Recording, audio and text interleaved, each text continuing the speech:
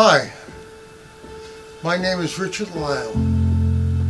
Today you're going to have a close-up look of a painting I did of the Grand Canyon. The Grand Canyon is a very difficult subject. It can be quite overwhelming for the plein air artists to go out there and see that vast canyon in front of them. So I'll show you how I tackled it and what process I used to tackle this canyon.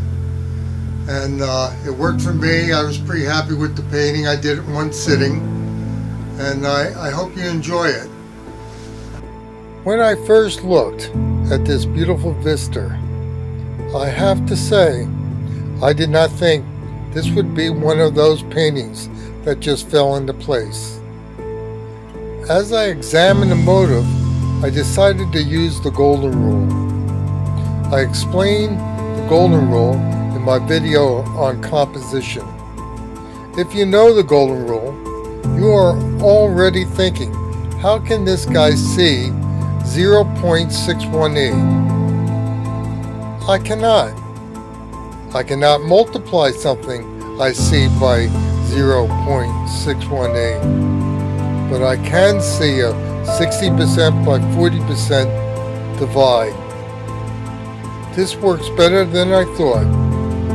The lines marking the picture in the video were done on the computer, which can multiply and calculate by 0.618. And my original markings were unbelievably accurate. So let's get going. The first thing I did was mark the center of interest and the horizon line. This line and point is what your whole painting involves around. Here, I have marked the drawing with the horizon line and the point of interest, as I did with the start of my thumbnail drawing and the transfer. Putting up my canvas, I like to try to divide my painting up first with vertical lines. I seldom paint these vertical lines on my canvas. I normally find something on my subject that I can use as a line or a marking. So when I divided the space on the right side of the points of interest of this painting, I found that the red cliff fell right on the 40-60 divide. Here you can see how I marked the line. Don't worry, if your line is not perfect, it's easy to adjust later. The 60-40 vertical line did not line up with any vertical lines in my motive, but it passed right through a large bush in the lower right corner. As I looked closer at this bush, I realized that the lower horizontal 60-30 line also passed right along the top of the bush. With two lines crossing at that location, I knew it would be safe to draw in the whole outline of the bush. Whenever you have two lines crossing on an object in your subject, it is very safe that you will be very accurate in placing it on the canvas. With the 60-40 vertical on the left side of the center of interest, there was also no vertical lines in the subject, but the line passed right through the center of a small bush. Because of the size of the bush and how close it was to the bottom edge of the canvas, I knew I could draw in the outline of the whole bush. The 40-60 vertical line also did not line up with any vertical lines in my motive, but a faraway cliff crossed it halfway between the horizon line and the horizontal point of interest line. Because the cliff is between those two lines, I felt comfortable drawing it in. The 60-40 horizon line passed right along the top front edge of the plateau.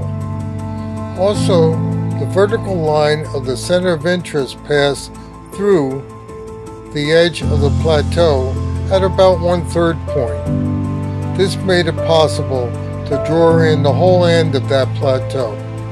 Now I have enough lines and points marked so I can start to draw in all the lines, and so I can start it by drawing in the outline of the front ledge.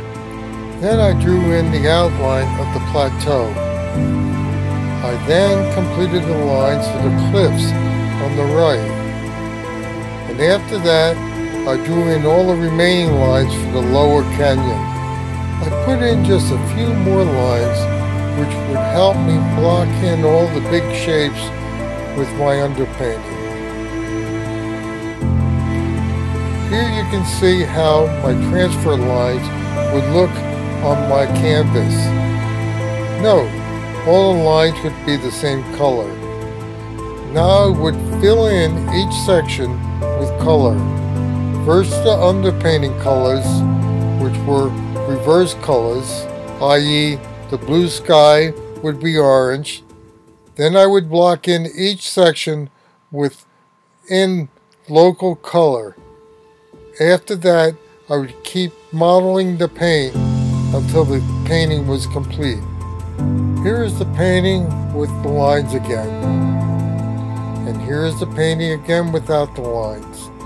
The completed painting as it looks today. Now, let's look up close at the painting and see how it looks. First, let's look at this blow up of just the center of interest. You can see how I made it jump out with the cool faraway mountains behind it. Also see how the lines of those faraway mountains are very soft compared to the ledges in the mid and foreground. The next close-up is a big bush in the lower right foreground. You can see how warm the shadow is at the base of the bush and how the cliff is peeking through. In this next blow-up of the lower corner of the painting, you can see how warm I have the shadows of the cracks in the ledge. This is one place where your eye always sees different than a camera. The camera will always have these shadows dark and colder. The shadows do get cooler as they move away from the source. You can see that shadow from the big bush on the right does get cooler and lighter as it moves further away from the bush. Here, in this blow-up, you can see how warm the closer red cliff is. Often a camera will show these shadows cooler than your eye sees them. Also see how I use these large brush strokes to paint the cliff. This last close-up of the sky, you can see how my orange underpaint is bleeding through the blue. This makes the painting more vibrant. I hope you enjoy the painting and the video. Please give me a thumbs up and subscribe. Feel free to leave a comment. And thank you. Have a good time painting. Bye.